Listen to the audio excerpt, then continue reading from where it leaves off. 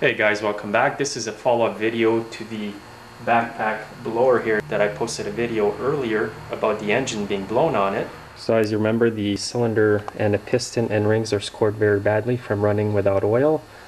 Anyways, I priced out the parts. It's a Kawasaki TK65 engine. Just the cylinder is $235. The piston and the ring kit is close to $100. It would have cost a guy $300 plus taxes plus the labor to repair it. So he stopped in last night and decided it wasn't worth fixing. So instead of paying me, he just let me keep it for parts. They're still good parts, like the carburetor, the tank, the whole assembly, like everything's good except the cylinder and the piston and rings.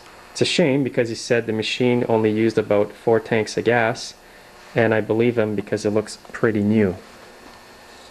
So again, this video shows the importance of running your 2-cycle equipment with oil mixed in the gas. And like I mentioned in a lot of videos previously, if you lend out your equipment to somebody, lend them out your gas with it, then you're sure for what it's going to cost you, it's well worth it. Take care now.